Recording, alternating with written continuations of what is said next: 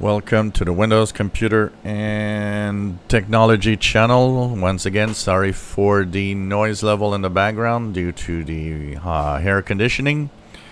And well, a lot of you have been asking me to do a little update on what's new, what has changed in Windows 11 since the leak. So, is there some of the big features, Android apps, stuff like that? Not yet. That's still coming later this year. Microsoft did say later this year, so I don't expect that soon. So we've been having almost regular weekly builds that come through cumulative updates, and so the majority of what is happening in here is mostly tweaks.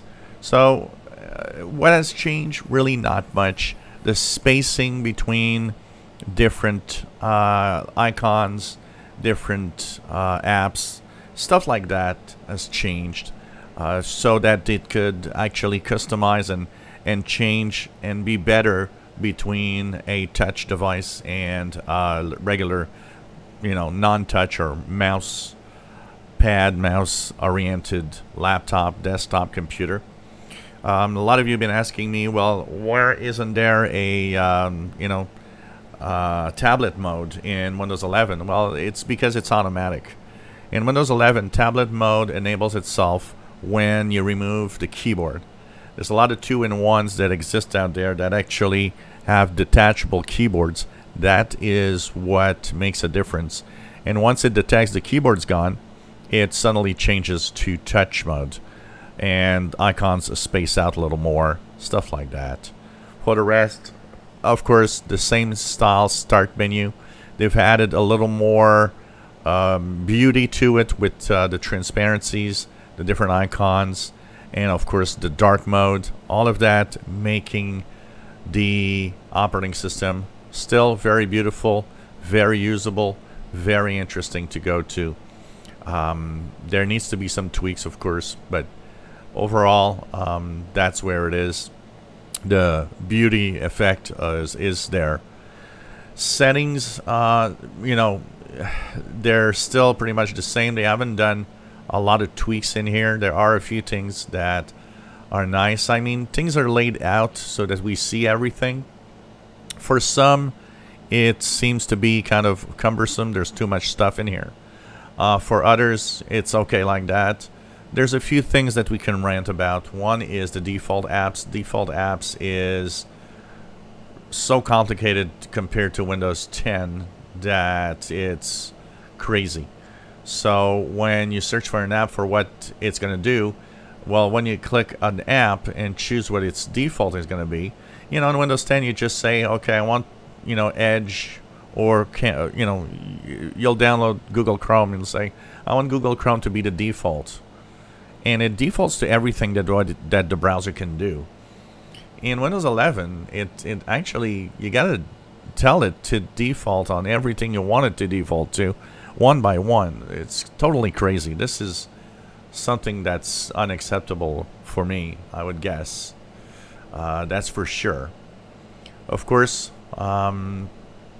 for the performance level, for those that are asking still, performance is great on Windows 11, sorry. Fast, even almost faster than Windows 10, basically. I do like all of this. The contextual menus, this is an interesting part of what's happening with Windows 11. A lot of the contextual menus, which you'd have when you right-click, for example, are to the minimum of what is available. So what happens is that they're trying to get contextual menus for the different options that don't have, a kilometer long of text to choose what you want to do, and just focus on the main thing of what you would like to do. So that's why there's a lot of menus, including the one in the taskbar, which had several options. When you would right-click the taskbar in Windows 10, for example, that taskbar actually had several options available. Here they're just focusing on, well, taskbar settings. One of the reasons it's only that, it's because they do want to have minimized contextual menus. Let's hope they don't listen too much to what people want, because those contextual menus are frankly nice that they are just with what's important, nothing more, because that's what we're going to focus on. And of course, the options that are missing are still there. They're just, you just need to get them in a different way and how to customize this stuff. A lot of you asking, will there be a way to go back to Windows 10 style menu? Nope, unless you use third-party apps. StarDock has announced that there will be a Windows 10 mode in their StarDock software that customizes the interface, so you'll be able to go to Windows 10 style in Windows 11. You know, I have a hard time with doing that. I understand people want to do it because they feel more at home and they kind of find the options and do what they want easily when they're similar. One of the problems here is that it's, you know, you're going to a new operating system, might as well get used to the new style. I think that is so much better. If you are to go to turn Windows 11 into Windows 10, I don't understand why you would just go to Windows 11 for the start. That, you know, stay in Windows 10. It's useless to go to Windows 11 if you're going to customize it back to Windows 10 style. Is there a switch, like I said, or a registry key? Because some of you have noticed that the leaked build had a registry key you could change and it would go to Windows 10. That is not available anymore. Microsoft removed that. It's not customizable back to Windows 10 without third-party apps. And like I said, there's a lot of inconsistencies that are continuing. It's a mix of old interface depending on where you go and new stuff depending on where you go. Each menus have been tweaked, so a lot of the information on some of the panels and the settings, for example, have been tweaked and are different. You don't like the center start menu, you can actually have it go to the left. So in taskbar settings, you'll be able to simply say, look, I don't want this the way it is. So what are you going to do? Well, taskbar, you just say, well, I want it on the left side. It's going to go on the left side. And you can, of course, when you click the start menu, just, you know, go into all apps, and this is going to give you apps. There's this huge space, unused space, which is almost if they can't for some reason remove that space due to the fact that there's that recommended section that seems to kind of hang in there without having the option to recommended. You know, this will look more like a standard, I would say a standard start menu from Windows 10. It's the closest that you can have, basically. So, you know, kind of interesting. We'll see if they customize or change some of that stuff again. I personally like the fact that it's centered. Like I said, it's beautiful. The effects are great. The transparencies are amazing. More options for the dark mode.